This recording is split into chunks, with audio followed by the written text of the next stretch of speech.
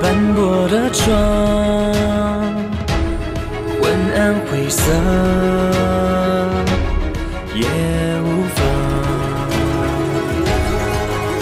手上哪有灯样？有谁不是哭着上场？英雄泪不轻弹，转身再闯，腾空起伏，受伤翻身一掌。我是谁，谁是我，无我瞭望，在天地之间闪耀光芒。少年心不可量，热血滚烫，翻手云覆，手与我们善良。造化就必然将苦海飘荡，谁在雨中红光熠熠发光？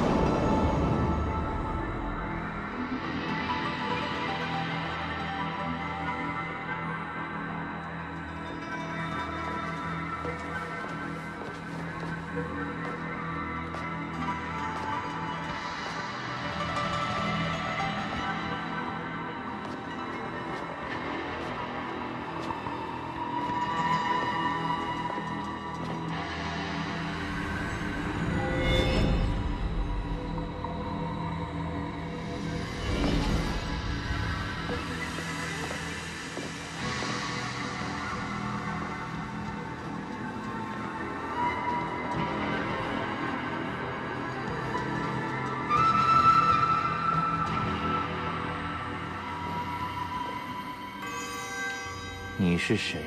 为什么我能从你身上感受到他的气息？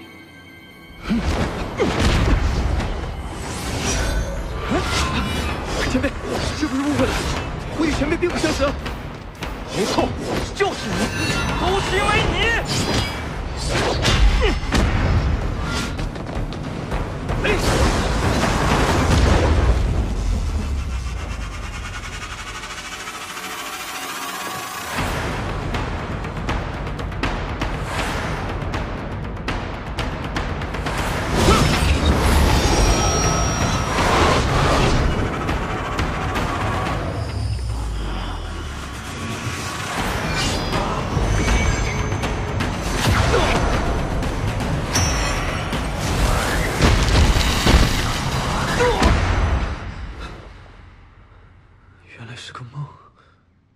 要是真的该有多好！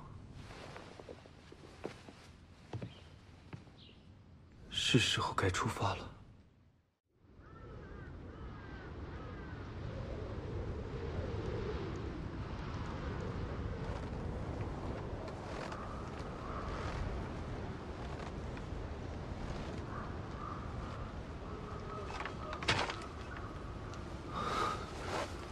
娘，过了今年，我就能参加安科了。我一定要得中，为您挣名分。娘，这几年委屈您了。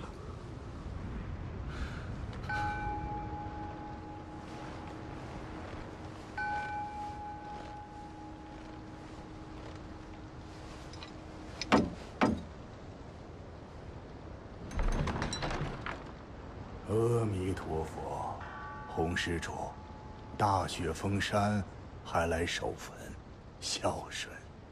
老师傅叨扰了，我一是给母亲守坟，二是想借居，准备初春恩科。哦，原来已经到了科考的年纪了呀。洪施主，那就西厢房住下吧。天冷，老衲给你备些炭火。多谢师傅。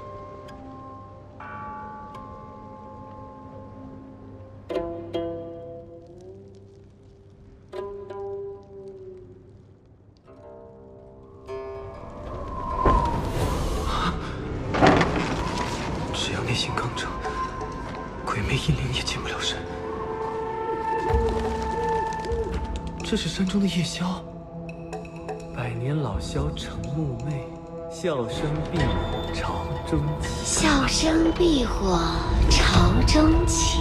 你年纪不大，却是个雅人哦。啊！你是人是鬼？你猜猜看。这世上有的是比鬼还可怕的人。我乃读书人，平生没做亏心事，此来是给母亲扫墓。如果你是风流女鬼，想找书生一夜春宵，那你是找错人了。如果你有冤屈，既然相遇就是有缘，我会帮你申诉。你不要刚正天定，刚正天定。你真有趣，开个玩笑吧。我是元妃，可不是鬼。你看，我有影子啊。你的气血是热的，果然不是鬼。难道是隐居深山的剑仙侠客一流？读书人不是不与怪力乱神吗？诧异，存大义，明六合，知妖鬼，达神明，此为格物，格物方能致知。哼，读书人说的真好。我从旁边路过，便听见你在吟诗。不过正好，我想给亲戚家的小孩找个老师，酬金1月10两赤金。你去不去？这可是10足赤金，只有皇宫才有。难道我可以先付定金，如何呀？传道授业也要看我教不教得了。我得先见见弟子。那就走吧。现在。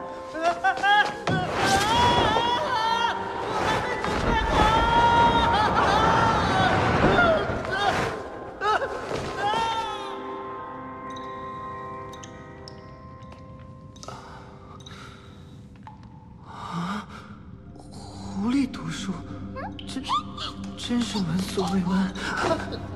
姐姐，又来了一位书生吗？这次不会又吓跑了吧？真香啊！小桑，今天贵人到来，不要失了礼数。大哥哥是读书人，才不会怪我呢。这就是你的弟子了，如何？等等，你说他们是你家亲戚的小孩，那你也是？昔日有猛虎雄狮听圣贤讲经，由此可知，禽兽也有好道明理之心。先生何必惊讶？先生所言极是，弘毅受教了。弘毅，有趣。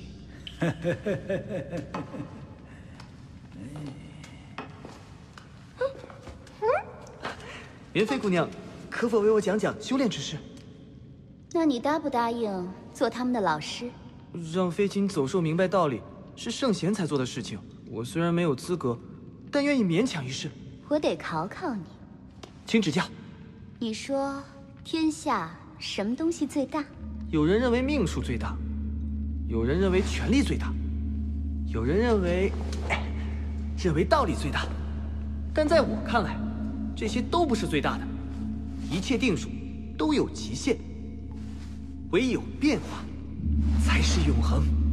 变化，变化，变化。原来如此。洪先生此言解了元妃心中最大的困惑，在此谢过先生了。事关修行，元妃愿为先生解惑。多谢元妃先生。我可当不起你的先生，你我就以友人相称吧。我得回去了。徒劳，洪先生是可以信赖的人，你帮他整理书籍吧。喂！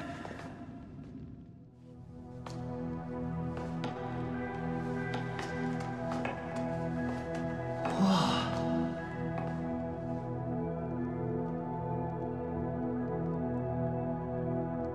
大藏经、华严经，怎么都是佛经？我们一族本来居住于中州大禅寺附近，大禅寺被洪太师剿灭，这些藏书被我们带了出来。我听说这2部书是大前王朝开国之时，集合天下高手和大能之士所著。哎，可惜被禁了。啊？为什么？这还不明白？他是个人就能修行呗？那元妃姑娘的意思，你可以看看这2部书。明白了。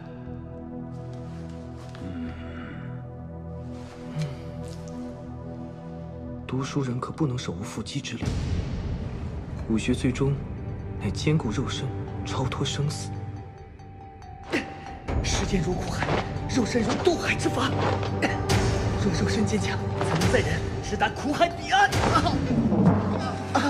一哥哥，练武呢，需要师傅手把手带你入门。你一个读书人，不好好考科举，练武做什么？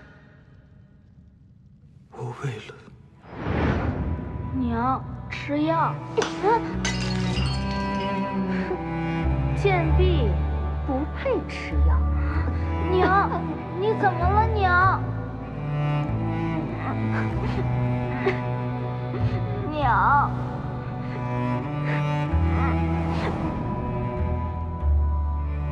如果我能考中进士，在立下战功，我母亲就能封君，到时候全府上下都得给她的灵位磕头。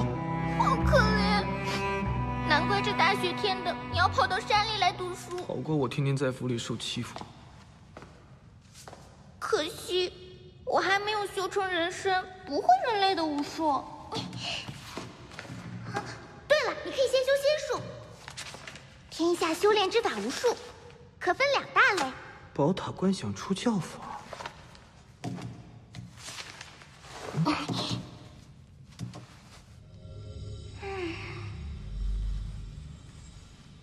一是以修炼神魂为主，称为仙术；二是以修炼肉身为主，称为武术。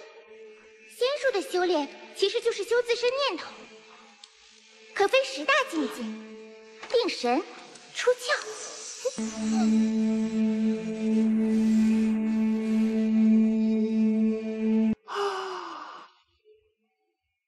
跟我来，让你见识见识。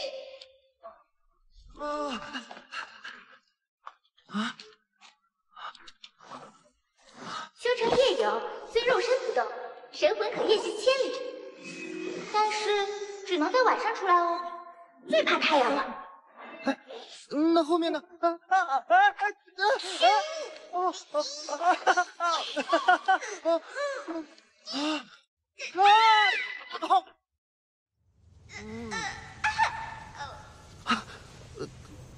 多谢多谢。再后边是显形、附体、夺舍、雷劫、阳神。哎呀，说了你也不懂，才不说我不会呢。嘿嘿，快叫声小桑老师。小桑老师，快点教我。第一步是定神，你得先沐浴熏香，然后静坐，念咒语，捏手诀，让心彻底静下来。这可难了，当年我可是足足练了3个月才成功。来，跟我学咒语手诀。这不对啊！母亲曾说过，大道至简，那些道士偏偏要搞这么复杂，应该是糊弄人的。你现在啥也不是，竟敢质疑老师。定神就是静心嘛，我是读书人，当然有办法。吹牛！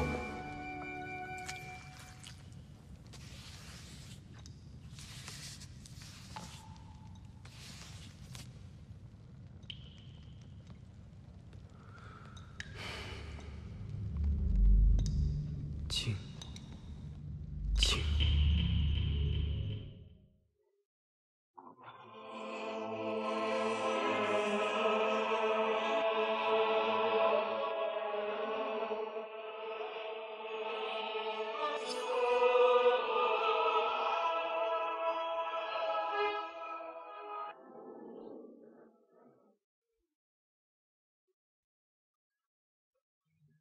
登上宝塔，一跃而出。人在极度恐惧的时候，就感觉像是有东西要从天灵盖蹦出来。原来那就是神魂啊！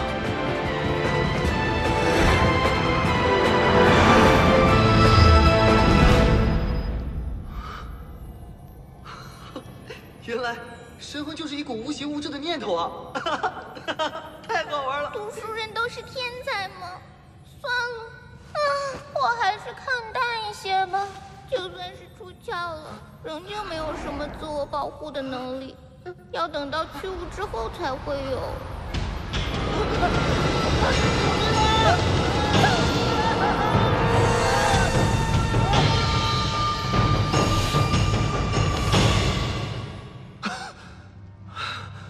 难怪书里说肉身是渡过苦海的宝筏，原来神魂离了肉身，就像是不会游泳的人掉进了大海，如此恐怖。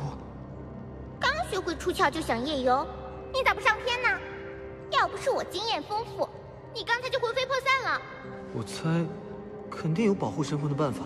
这本书里故意没写，存了恶毒的意思，是要修炼的人去死。你怎么知道的？切，我读书这么多年，最擅长的就是揣摩作者的心理。你想呀，朝廷禁止民间修炼，但也知道无法彻底禁绝此书，所以一定会在书里暗藏很多的机关。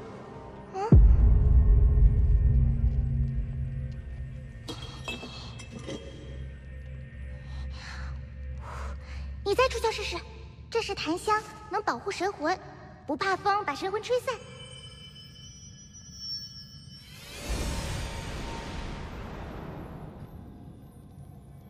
难怪庙宇里的神都喜欢香火。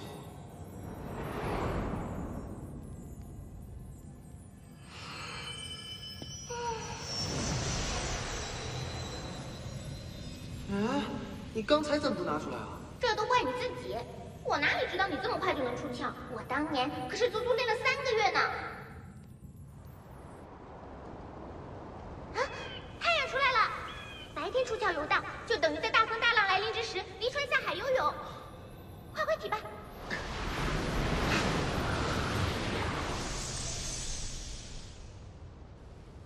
小时候，母亲总是嘱咐我要好好读书，读书才能明理，所以，我才能领悟宝塔观想法。难怪元妃姐姐要我们读书呢。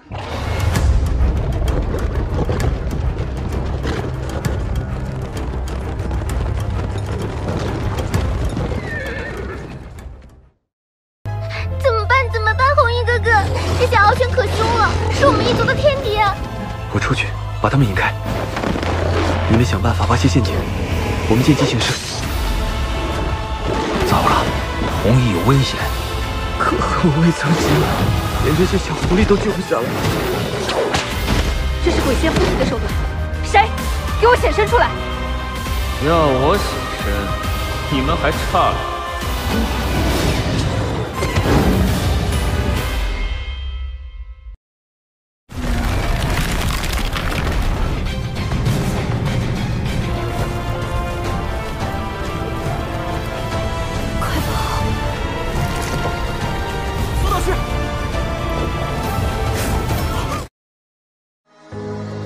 千如梦转瞬，路外烟雨纷纷，醒来已非昨日星辰。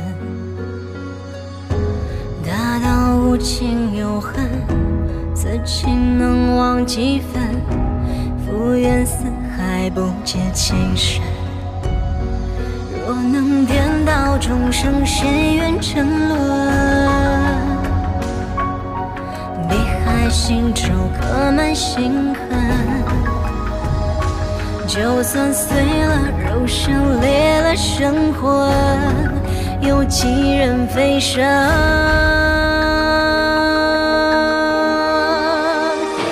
天若有情，为何藏身入尘埃？笑看繁华落尽，伟大到永恒。与你渡尽苦海，以苍天为证，我唯一此生相赠。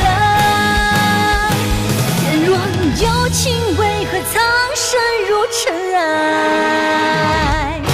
笑看繁华落尽未